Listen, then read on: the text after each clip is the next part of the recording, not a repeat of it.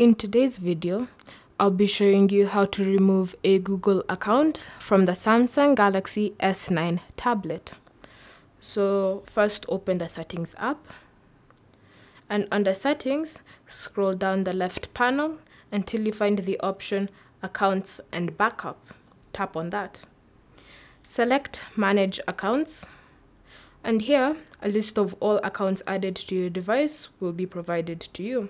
So if you want to remove an account, all you need to do is tap on the selected account.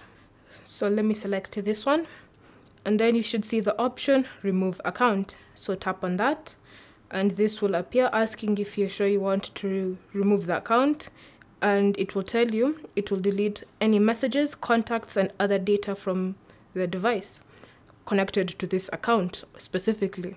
So select Remove Account, and you'll be brought back to the Manage Accounts page, where you'll notice your account is no longer there. Thank you for watching. If you have any questions or comments, leave them down below and we'll get back to you.